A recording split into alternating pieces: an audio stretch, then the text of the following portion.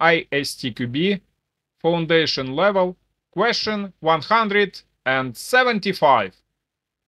Consider the following testware acceptance criteria. Which test activity produces this testware as an output? A. Test analysis. B. Test design. C. Test implementation. D. Test execution. Take a moment to subscribe to my channel and hit the bell icon to don't miss new ISTQB questions and answers that will help you guaranteed enhancing your skills. Join us on this learning journey.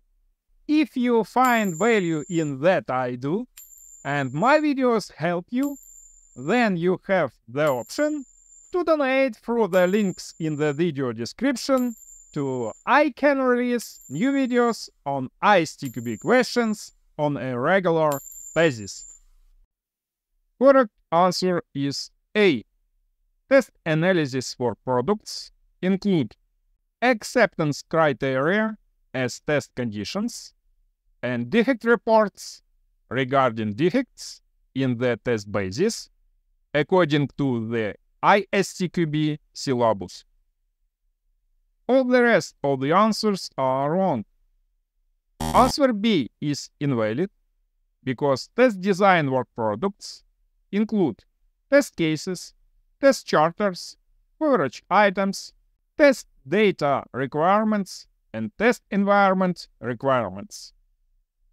Answer C is invalid because test implementation work products include test procedures, automated test scripts, test suites, test data, test execution schedule, and test environment elements. Answer D is invalid because test execution work products include test logs and defect reports. My recommendation: please figure out all the testwares with examples in the ISTQB syllabus.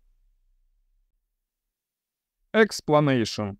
Finally, let's look at the section 1.4.3 testware in the ISTQB syllabus, where we can see that test analysis work products include test conditions, e.g.